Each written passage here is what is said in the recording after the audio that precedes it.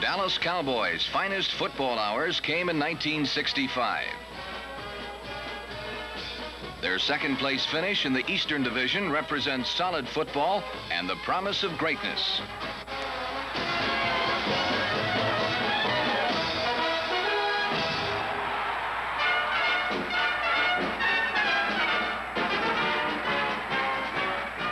When the Giants come to call at the Cotton Bowl, they know Bob Hayes only by reputation.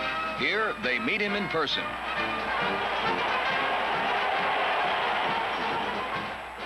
This introduction sets the stage for a Danny Villanueva three-pointer. Don Meredith has the setback check off in the flat. Don Perkins takes the pass and carries to the Giant 5.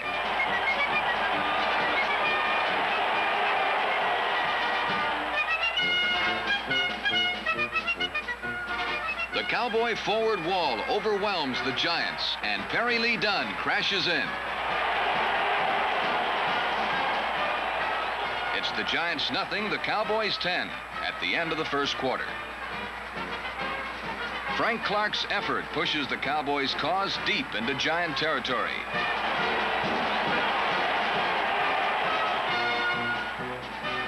Rookie Dan Reeves takes advantage of the goalpost and powers for another Dallas touchdown. In the second half, Earl Morrall tries catch-up football. Mike Gaechter is the Cowboy spoiler.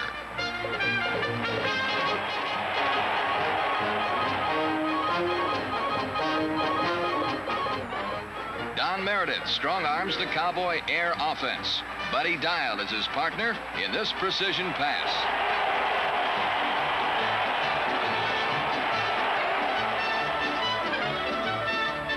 Jim Bokey's block springs Don Perkins for 10 yards.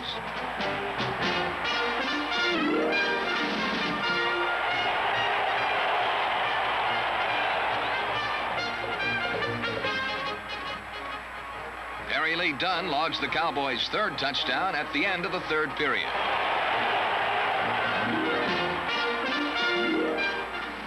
In the final minutes, Morrall tries to bring the Giants back. But the Cowboys' defense is on the alert, and Jerry Tubbs makes a big steal.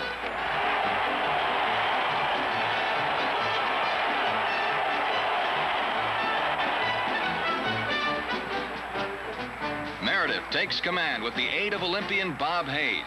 Leon Donahue, number 62, and Ralph Neely, number 73, clear the field, and it's full throttle thrust for the goal line.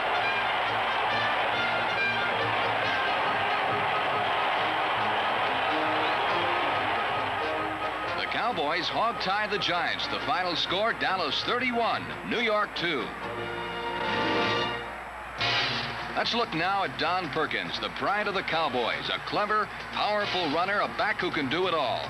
Perkins turns the corner against the Packers.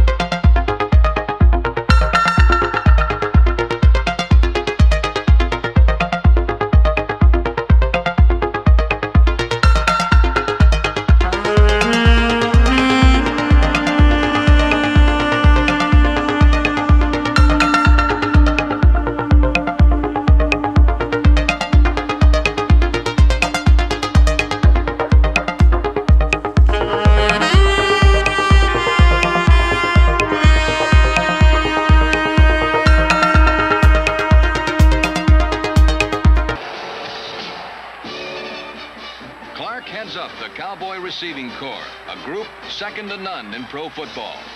Let's show you what we mean. A great individual effort by Frank results in a Cowboy touchdown.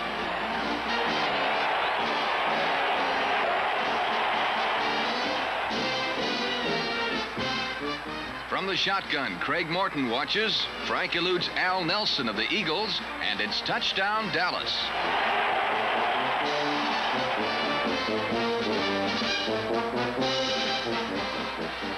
Don Meredith has ample time, and Dan Reeves shows what he's learned in his first National Football League season.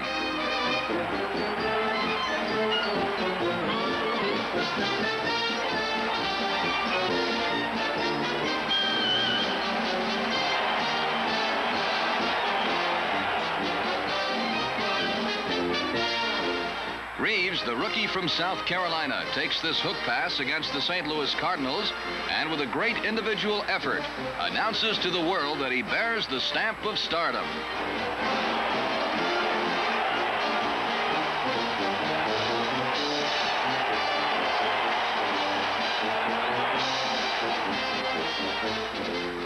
Don Meredith knows that nifty Pete Gent can take care of business with this reaching catch. Buddy Dial is the Cowboys' man of magnificent moves. Nowhere more evident than against the Cardinals' Jim Burson. Another member of Dallas' aerial act is Pettis Norman, who tightropes for a touchdown. Pettis takes an encore against the Browns. The Cotton Bowl is where the action is, and the Cowboys are ready for the Redskins. On the first play from scrimmage, Jim Bokey, number 68, wipes out the Skins' flank. And Perry Lee Dunn picks up a first down. Meredith finds Hayes open on a slant, and Bob turns on the afterburner.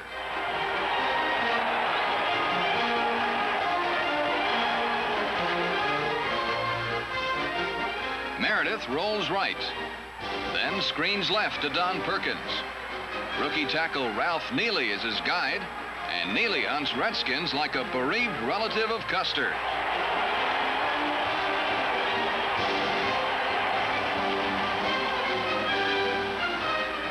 The cunning Cowboys hide Bob Hayes in the line. On this end around, Hayes shows that speed and moves equal 6 points.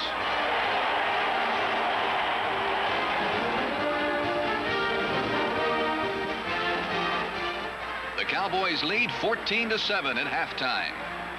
When the Redskins begin to move, Bob Lilly causes Washington to lose vital yardage.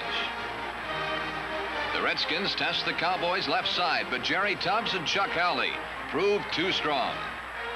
George Hewley goes wide, but the Cowboys' goal line may as well be a brick wall.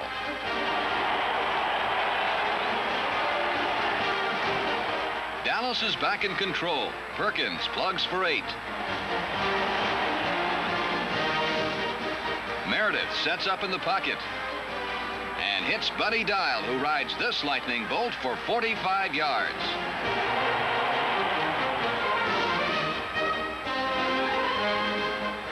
J.D. Smith caps the drive as he opens the final period with a touchdown.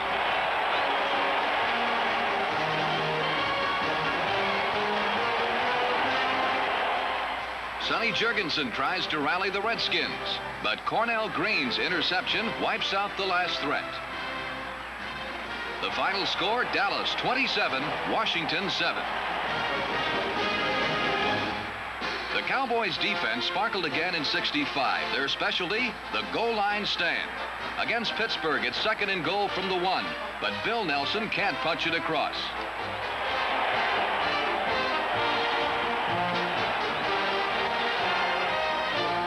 Nelson tries again with the same results.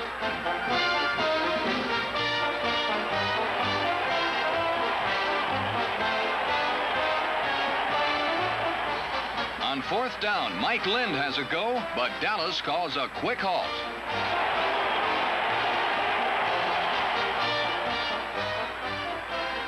The Cowboy defense worked miracles against Pittsburgh.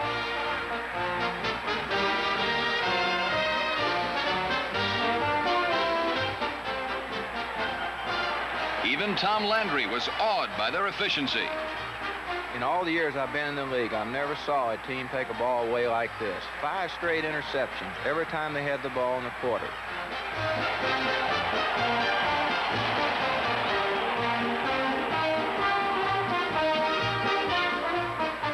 From the shotgun, Ed Brown is the Steeler quarterback.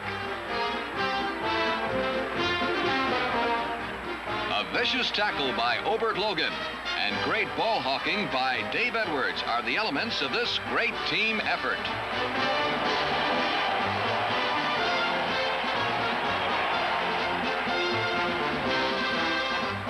A three-point try by the Redskins turns into a 6-point score by the Cowboys' Mike Gaechter.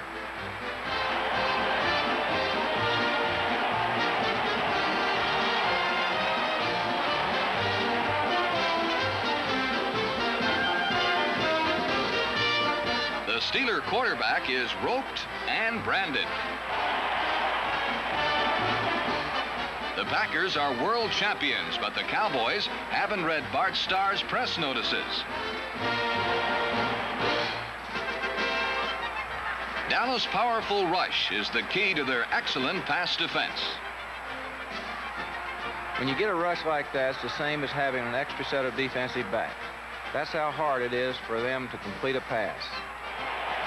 Pro Bowl-bound George Andre, having his best year, is circled.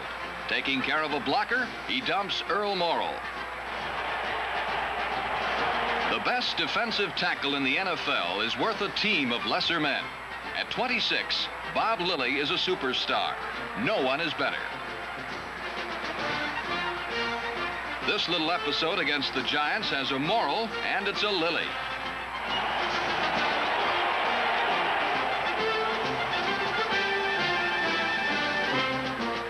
The Cowboys' purple cloud surges into the Cardinal backfield and has the drop on Bill Triplett.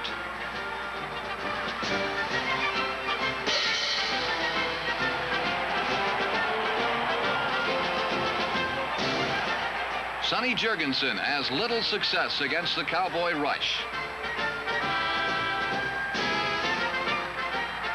Andre and Howley dislodge the football. The alert Lilly recovers and heads goalward.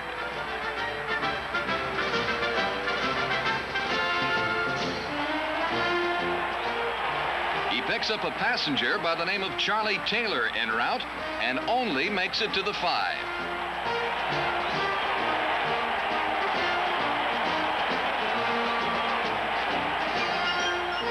Jerry Tubbs, one of the original Cowboys, fills the middle of the Dallas defense.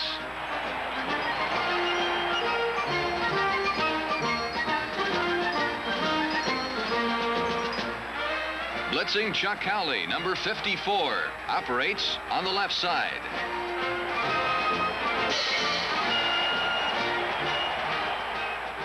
Right linebacker Dave Edwards disrupts a 49er swing pass.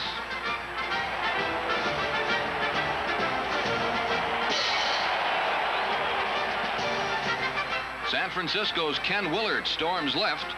Cornerback Warren Livingston corrals him. Chuck Howley collects the football and watches tracks.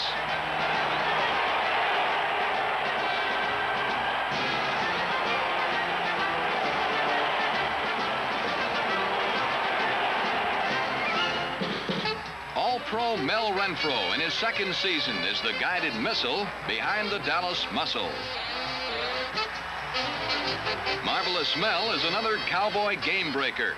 Clutch action like this marks the Dallas secondary. In 1965, the Cowboy defense yielded the lowest percentage of completions in the NFL.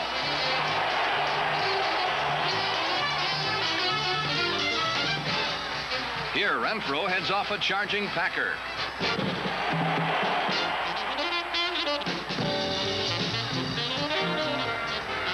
Mel is also one of the most feared punt and kickoff return specialists in the game. Cowboy blockers break down the 49ers' first assault, giving Renfro room to fly, and fly he does for an even 100 yards and a touchdown.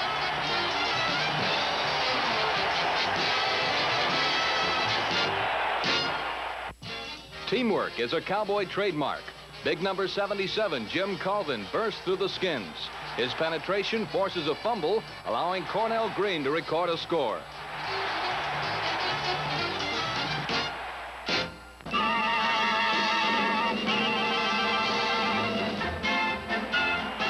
In the first minutes of the game, a Cowboy touchdown is nullified by a penalty.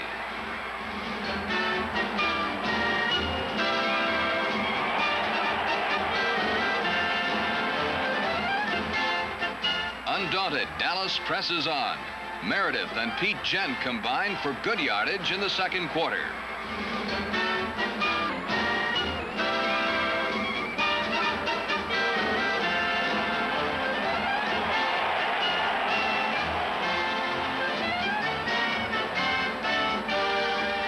Villanueva does his stuff, and the Cowboys draw first blood. Moments later, Bob Hayes speeds by defender Dick Lynch. Only Meredith's rifle arm is faster. Hayes takes it in full stride, and 63,000 New Yorkers become believers. Many great track names have sought football fame. But Bob Hayes is a football player who just happens to be the world's fastest living human. The score, the Cowboys 10, the Giants nothing. In the second half, Hayes takes a flat pass and accelerates downfield.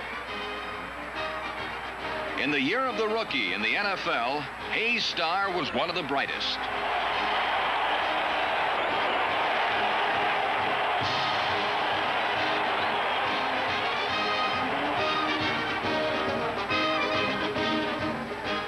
Morrill wants a score, but charging Andre and Yeomans want him more.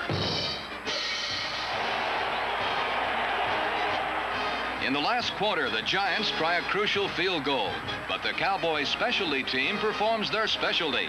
Green blocks the kick, and Obert Logan does the rest.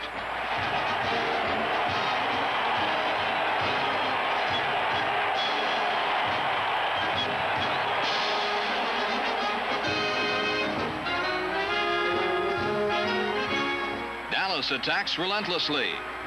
Scrambling Don Meredith and Buddy Dial combine in sensational style to ice the game.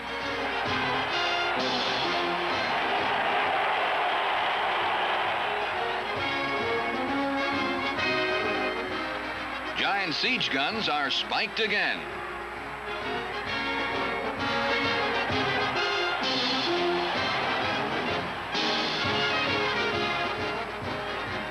The ground camera catches J.D. Smith eating up time and yardage.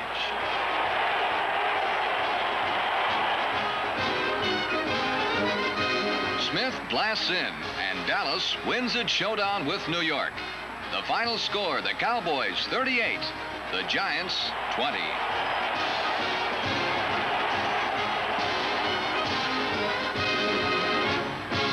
A place in the sun, Miami's Orange Bowl. The Cowboys reward for winning 5 of their last 7 games. The lovely Apache bells augment the pageant of the playoff bowls. The Cowboys' improvement in 1965 marks them as a team of the future, but the Baltimore Colts have already arrived. The playoff bowl became the battleground in which the Colts demonstrated their maturity over the young Cowboys. Without the ball, a team cannot score.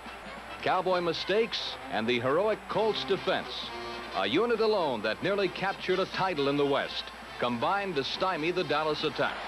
The thoroughbred Colts from Baltimore showed Dallas the heart of a winning tradition. The success that the Cowboys experienced in 1965 featured the development of fine rookies. For example, Ralph Neely. When he teams with Bob Hayes, they look like old pros, but it takes practice. Coach Landry knows. First time we tried that play, he outran his blockers and got tackled. This time he used the blockers and we get a touchdown.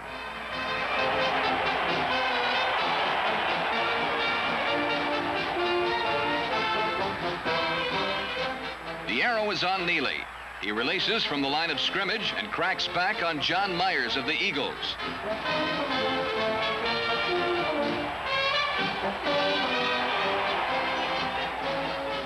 When the play is short of scoring, Neely is disappointed.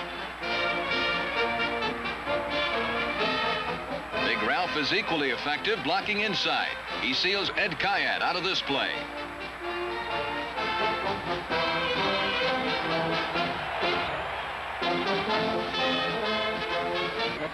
Probably the biggest and certainly most pleasant surprise of the year was turned in by free agent Obert Logan.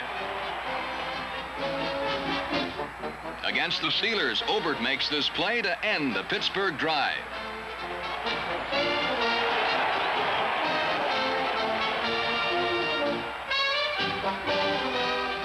The isolated camera is on Logan as he intercepts against the Eagles and preserves the Cowboys' slim margin of victory. Little O makes another big play and denies the Browns an important three-pointer.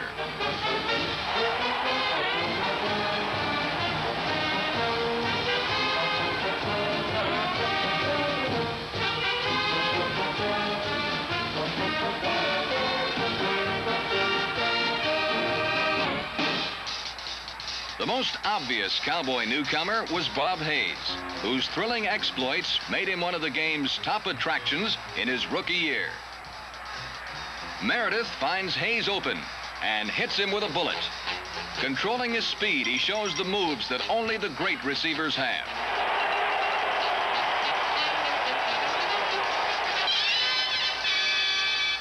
Here, Hayes runs under a 50-yarder from Meredith. His reflexes and fine hands account for this touchdown.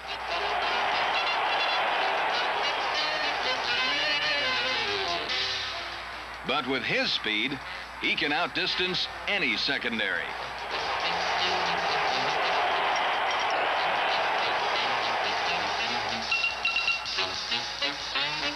His phenomenal speed and fine hands have made Bob Hayes a football legend as a rookie. With experience, Hayes may be the factor that tips the championship balance in favor of Dallas in 1966.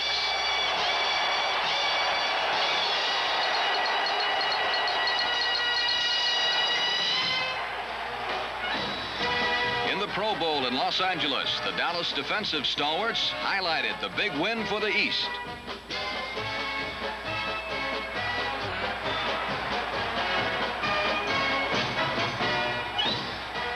Landry and Lilly penetrate the West protection and drop John Brody.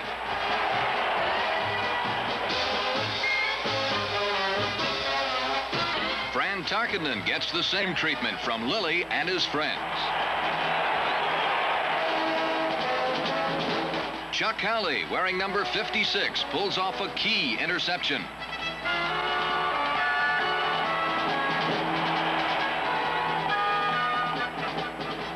Cornell Green and Mel Renfro also had their big moments in the Pro Bowl.